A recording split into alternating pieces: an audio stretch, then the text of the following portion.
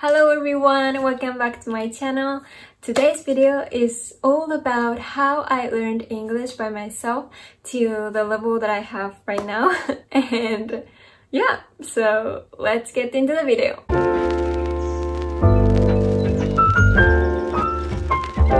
皆さんこんにちは。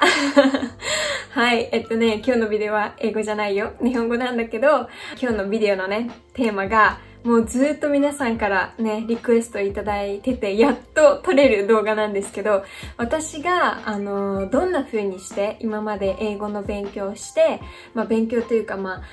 んな風に英語を身につけたかっていう、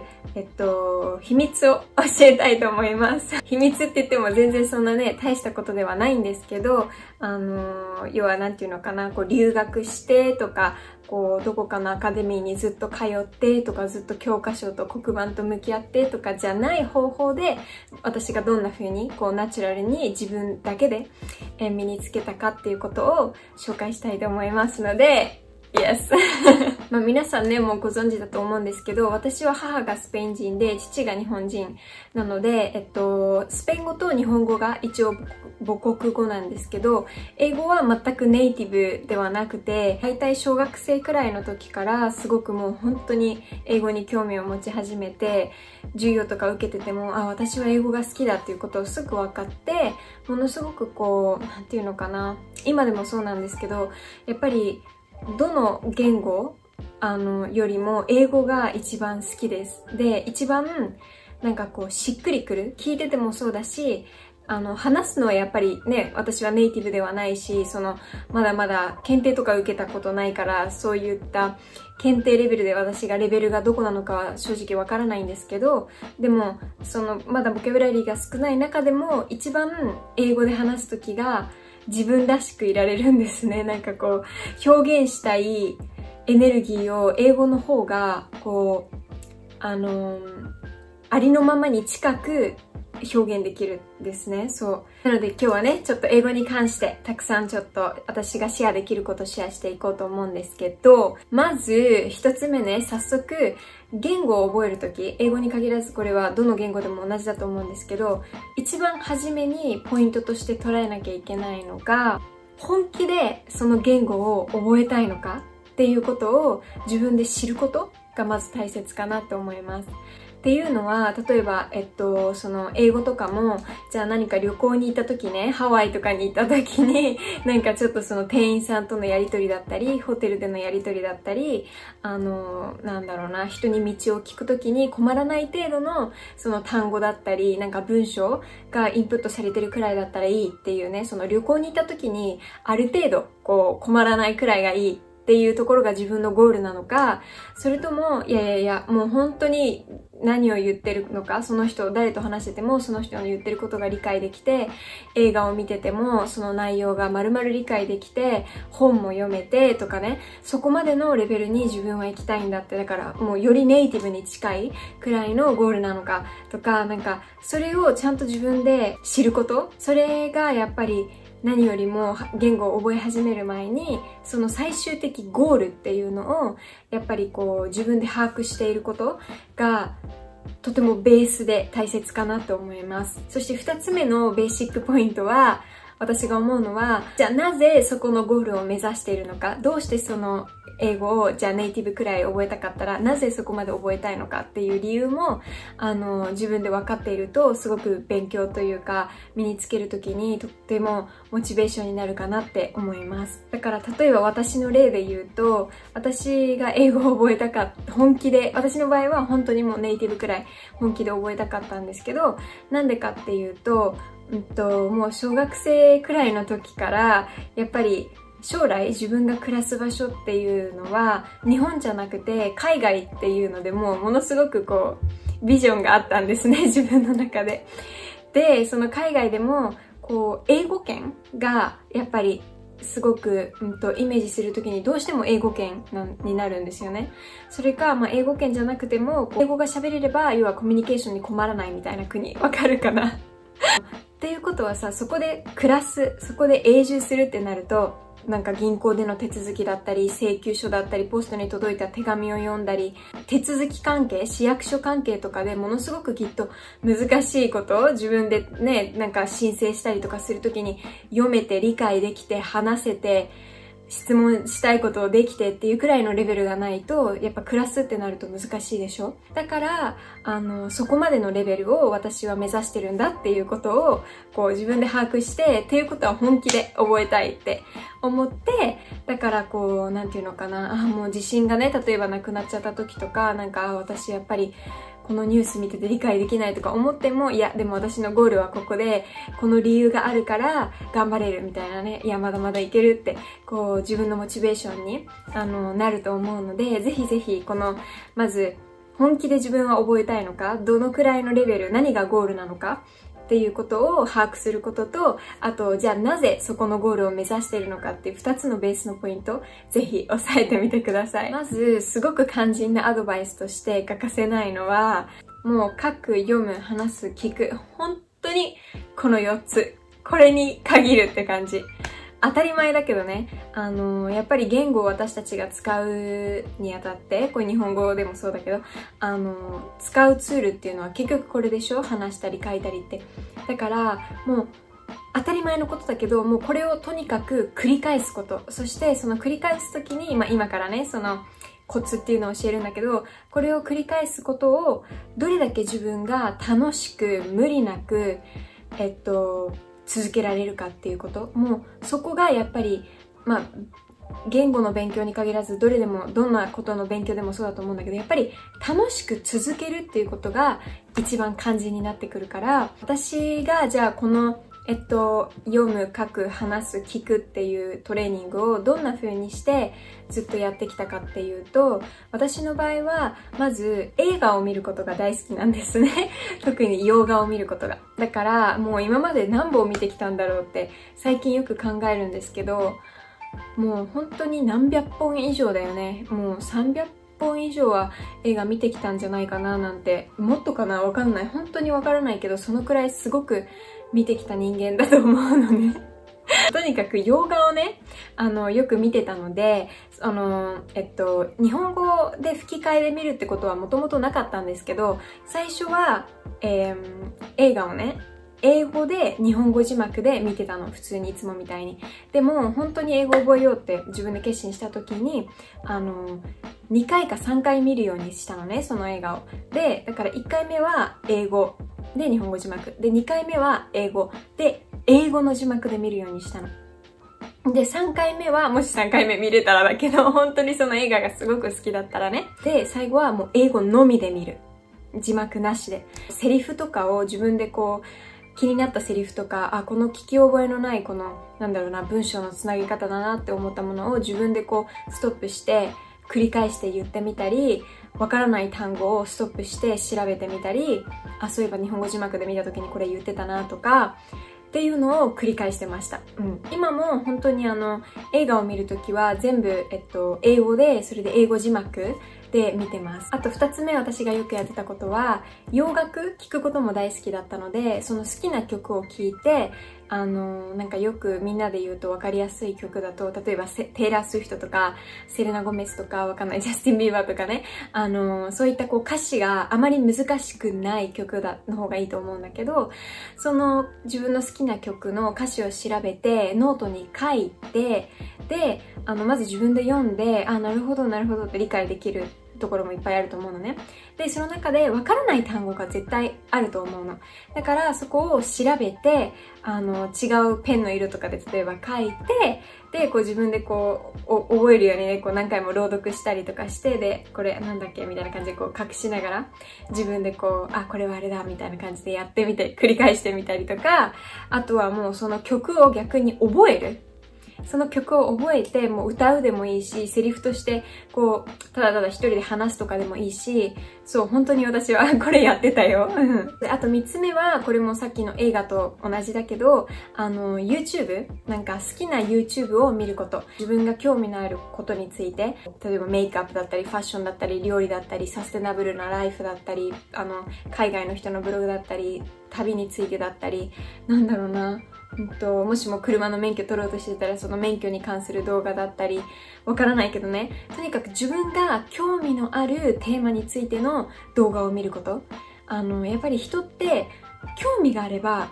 何でもすぐ覚えるのよ。逆に興味がなかったら、ものすごく興味のあるものよりも倍時間がかかると思うのね。本当に思うの。だから、もしもあなたが本当に英語に興味があるんだったら、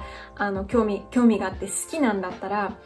その英語も好きで、それで今度自分も好きな動画、興味のある、知りたい、理解したいって思うね、カテゴリーの動画を見ていれば、その両方とも自分にとってものすごく興味があって好きで、見ていて楽しい、ワクワクするものだから、脳は、なんていうのかな、すごく集中力をそこに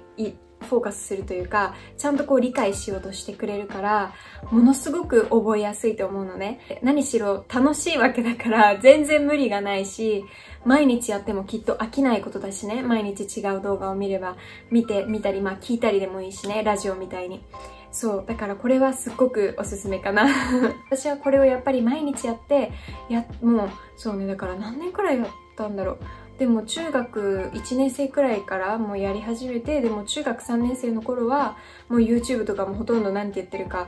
もうわかるっていうレベルまで行ってたので、やっぱりすごく効果があったんだと思います。そして4つ目、私がよくやってたのは、よくやってたっていうか、今ももちろん継続的にやってるのは、日記だったり、例えば私の場合はソウルノートだったり、予定表だったり、トゥードゥーリストだったり、その要は書き物、普段自分が書くものを英語に切り替える。まあ、全部じゃなくてもいいんだけどね、もちろん日本語で書きたいものもあるだろうし、だ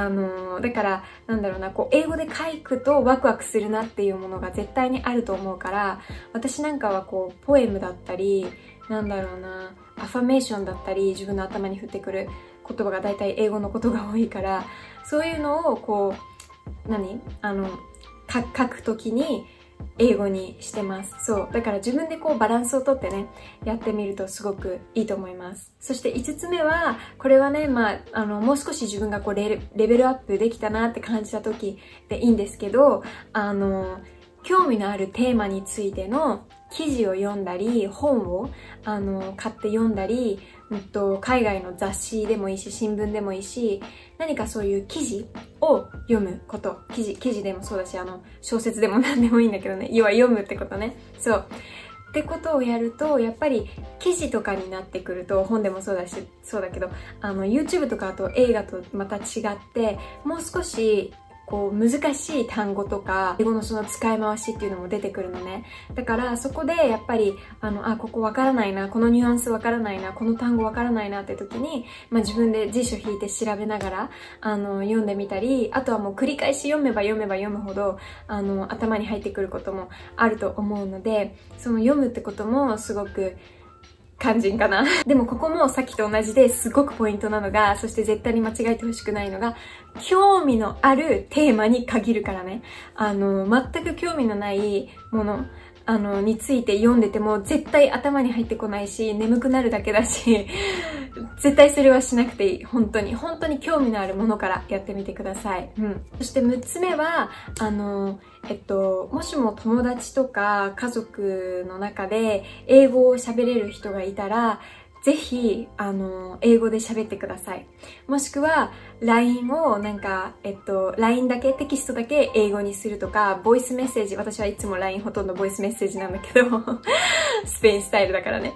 ボイスメッセージの時だけ英語にするとか、ね、やること。で、例えばハーフの友達とかがいて、でもいつも日本語で話してたら、今から10分間は英語で話そうとかね。で、そういうの協力してもらって、ぜひ英語でコミュニケーションを取るっていうことも取り入れてください。これはものすごく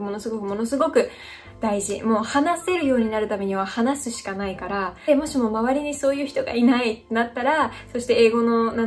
アカデミーに通ってるわけでもない、プライベートレッスン受けてるわけでもないっていう時は、もう一人でもいいから自分と鏡見ながら話す。冗談じゃないよ。私本当にやってたからね。ずーっとこれやってた。本当。鏡見て、例えば、Hi, Lina みたいな。恥ずかしい。Hi, Lina, how are you doing? みたいなこと言って。Today I'm I don't know, I'm feeling so. Oh, really? Why? とか言って一人で。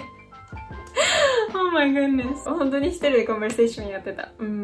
でもこれは本当にすごく大事だなと思います。それから7つ目は、今ね、私が、なんていうのかな、自然にナチュラルにやってることは、例